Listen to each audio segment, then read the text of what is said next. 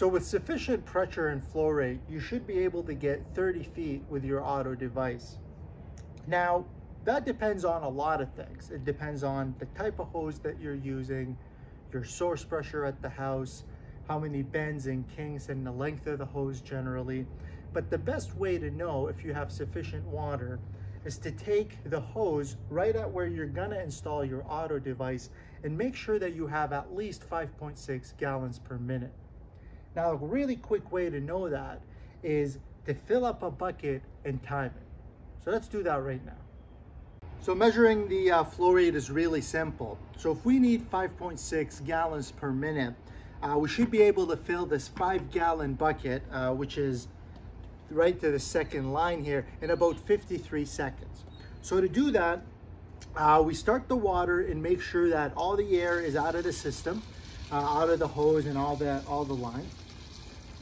We got a stopwatch. I'm going to use my phone, and at the same time as putting the water in the bucket, I'm going to start the timer, and we're going to watch this timer and make sure that we have 5 gallons that fills in about 53 seconds.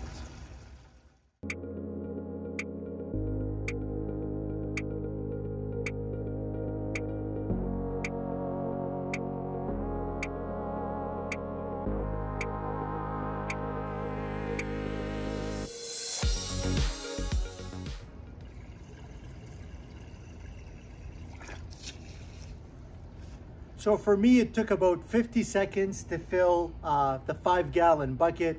If you could do better than 53 seconds, that means you have a minimum of 5.6 gallons per minute. And with that, you should be able to reach the maximum range of 30 feet.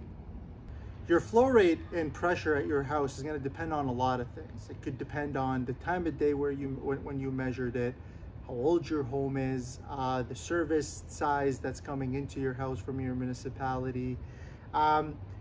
If you're not getting the sufficient 5.6 gallons per minute, you want to make sure that your tap is all the way open, that you're using as large of a diameter hose as you can, and minimizing all the restrictions along that line. So any splitters that you have, any kinks along the line that you're running it, if you minimize those and measure that again, you should see your gallons per minute or flow rate increase.